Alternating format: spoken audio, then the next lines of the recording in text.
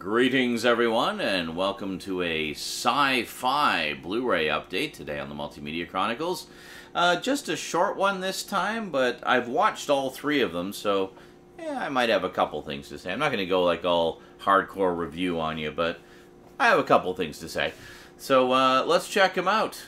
Three new sci-fi Blu-rays. Well, not terribly new. I've waited a long time to do this update, but new to you as far as it being in my collection now. So let's check them out today on the Multimedia Chronicles.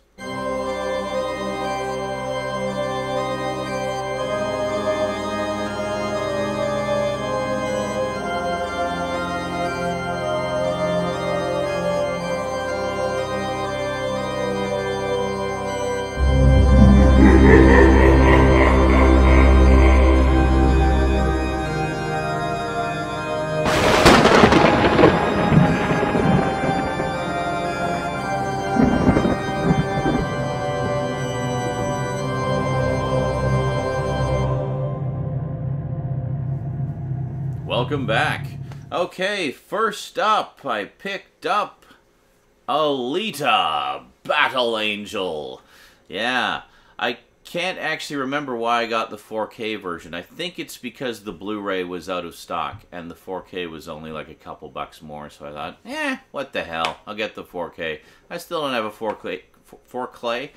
I don't have a 4K player, and I don't have a 4K TV either, so hopefully one of these days, and and this is actually probably a pretty good one to try it out on whenever I do get one. Let's take a quick look at the packaging and the contents. Here we are, Alita, Battle Angel. I don't remember if this even had a slipcover. I was a little bit late to the party on this, getting it when I did. So I don't recall. But that's okay. I mean, it's most of the time with these studio releases, it's just the same picture on the slipcover anyway. But it's very nice. So let's crack it open here. Oh, no artwork whatsoever on the inside. But there's the Ultra HD disc. And there's the regular Blu-ray. And then there's the 3D. And that's that. So, pretty simple. But I do like how they have different artwork for all three discs. That's kind of nice. A little bit more in the way of disc art than we often get on modern releases. And, there's a decent selection of featurettes here about the making of the film. It's good stuff. I don't think there's a commentary, though. Is there? No, there's no commentary. But of course, directed by Robert Rodriguez. And it's actually a shame that there's no commentary, because I've always found Robert Rodriguez's commentaries really interesting to listen to. He has such a genuine enthusiasm for film. It's kind of infectious when you listen to his commentaries. Really good stuff. Anyway, there you go. So yeah, we have a pretty decent selection of featurettes on there.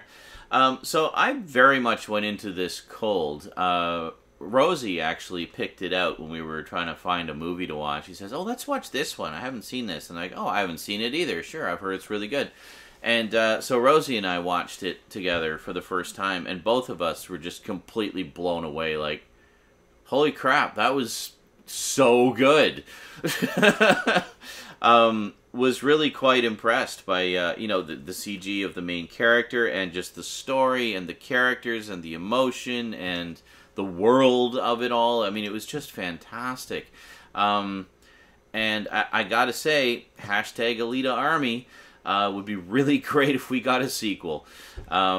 Sadly, I guess that's not happening, unfortunately, which is such a crying shame, because, well, it leaves off with a big cliffhanger, for one, but also just because it was such a wonderful film. I mean, it deserves to have at least 2 or 3 movies. Make a trilogy of it or something, But, yeah, absolutely loved this. Like, just immediately, just completely enraptured with it.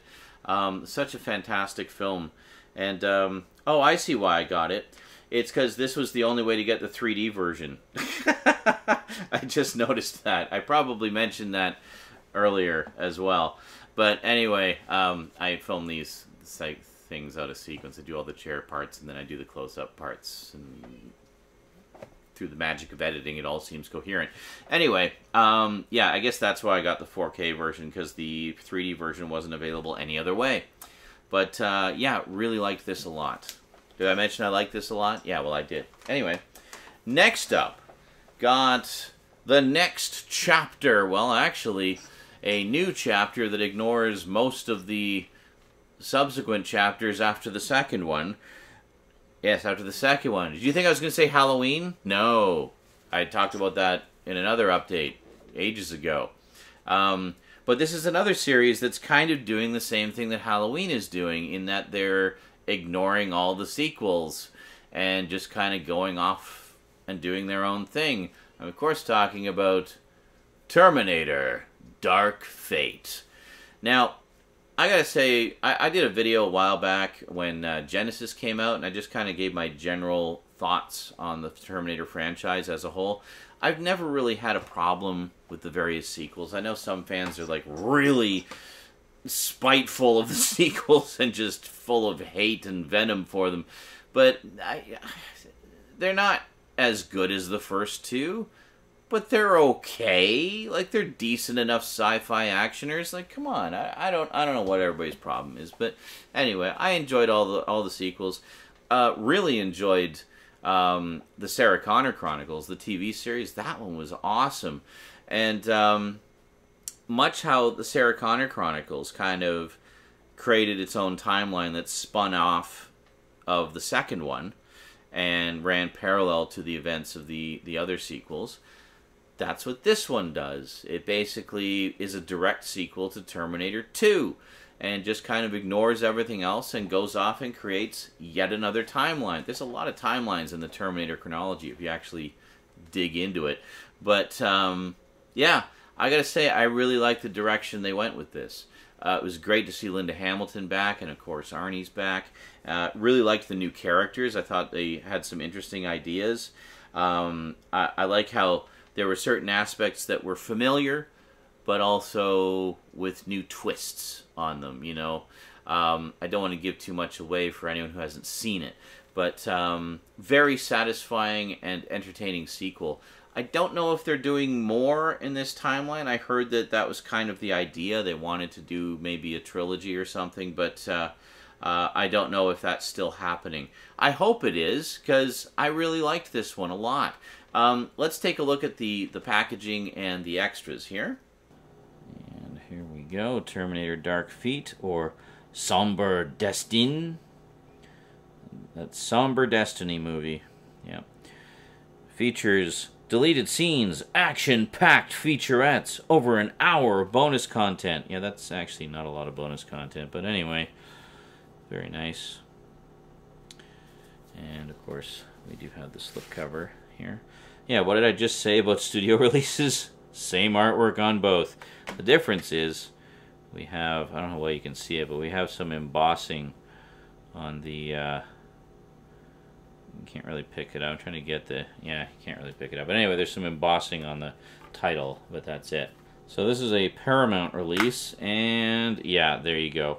That's pretty standard disc art for Paramount releases. Just plain DVD with gray, Blu-ray with blue, and that's literally it. You'll see that with so many Paramount releases. That's literally the one way they distinguish them from each other. Gray for DVD, blue for Blu-ray. There we go. I don't actually know why I left that sticker on there. I usually take those stickers off. I'll probably remove that at some point. And there you go. So, I mean, it's not a bad selection of extras. It would have been nice to go a little more in-depth, but, you know, it's a decent enough look behind the scenes, and you get some deleted scenes and stuff on there, too. So that's pretty cool. So, anyway, as a lifelong fan of Terminator, literally since the first one was the only one, I really enjoyed this. So, there you go. And then finally, last but most definitely not least, we have the franchise that everyone loves equally and just can't stop talking about how much they love every single part of it, Star Wars: The Rise of Skywalker. Yeah. As you guys know, I did a video and some streams on Saturday Night Insanity, vehemently defending The Last Jedi, and I still defend The Last Jedi. I think it's a wonderful film. And by similar token, I really liked this one too. I actually really enjoyed the sequel trilogy, and I thought they had some interesting ideas and went in some interesting directions with it. Was it what everybody wanted? Obviously not. It seems to me that the only new Star Wars that fans seem to universally accept is the new Star Wars stuff that doesn't involve the classic characters. I think that's really the crux of the problem people had with it. They didn't like the fact that the sequel trilogy wasn't all about the classic characters, and that they didn't all sort of go off in directions that they wanted them to go off in. But, you know, whatever. You've got the EU, you've got the books, you got the comics, you got all that stuff. If you want to see more heroic adventures of our original heroes in the movies, they decided to go in a different direction, and I'm okay with that. I enjoyed it. I was entertained. I like the new characters. I liked seeing the old characters one more time, and, you know, whatever. I also really liked Solo. I thought Solo was fantastic. I mean, if any of them felt like old school Star Wars, it was Solo more than any of them, I think. And of course, Rogue One was great too. But I don't know. I liked the sequel trilogy, so I don't have an issue with it. This is the 4K Steelbook edition. It was a Best Buy exclusive. Very, very nice edition. I was very lucky to get this. It was actually gifted to me, and I'm supremely grateful for that. So let's take a look at the beautiful packaging here and the selections of extras. And here we go. This is probably the most deluxe one I got out of all of today's Blu-ray editions. Very, very nice edition. And as with most Star Wars releases, there's actually quite a lot of featurettes on here, which is quite nice. You can see all the different stuff there. So if we take this out, just give me a second here, open it up, and there we go. Very nice. Look at that. And inside, 3 discs. We got we got Blu-ray, 4K, bonus discs. Let's just pop these out and we'll take a little look at them there. Better look at the 4K disc there. It's got Rey and Kylo, or Ben, depending which scene you're watching. Spoilers. And then there we go. Get the whole gang with Chewie in the cockpit of the Millennium Falcon. I think that scene was in all the trailers and all the publicity stuff. It's just like, look, everybody's here. All of the new characters that everybody loves unanimously. Yeah, I know. Anyway, I liked it. Just putting everything back in there. There we go. And shunk. Yeah, I keep the J cards in a box of J cards and inserts. Well, not inserts, but backings. So that will be going in there now that we've finally done this update video. And there you go. So yeah, after the just hugely negative response my last Star Wars video got, I basically just said, you know what, I am done with this fandom. I'm not going to do any more videos about it. I talk about the movies with, you know, my close friends and stuff, but I'm not on any fan groups. Any that I had followed at some point, I have long since unfollowed. The toxicity and vitriol in the fandom now is just, it has made it completely just something I don't want to have anything to do with. I'm just so tired of the whole thing, like just the hate and also the hypocrisy. Like when this came out, suddenly everybody was talking about what a great movie Last Jedi was. It's like, well, where the hell were you 2 years ago? You know, this is what I've been saying the whole time. And now suddenly everybody's on The Last Jedi train, and now it's fashionable to hate on Rise of Skywalker instead. It seems like it's just whatever the current movie is, that's what fandom's going to hate on. And then when the next thing comes out, it's like, oh, you know, that last one wasn't so bad. It's like, oh my God, just shut up, all of you. Just shut up. I'm so sick of it. Anyway, I liked it, okay? So sue me. Anyway, that's that. So, that is it for this update. As I said, bit of a short one this time. Only had 3 new items to add to the collection. But 3 good ones, definitely. Very satisfied with all 3 of those, and we'll watch again. So if you'd like to add any of these to your collection, I will, of course, add Amazon links to the description below. I don't know how obtainable the Star Wars Steelbook is by this point, but if I find a link for it, I'll throw it in the description. If not, well, it's Star Wars. I'm sure you can find some edition of it somewhere. But yeah, thanks to everyone who uses my Amazon links. I really appreciate that because it does support the channel very directly, and I really appreciate the support. So, big thanks to you for watching. Big thanks to my Patreon sponsors. Be sure to catch me on Twitch. I stream there just about every day. And I'll see you next time. Until then, sayonara.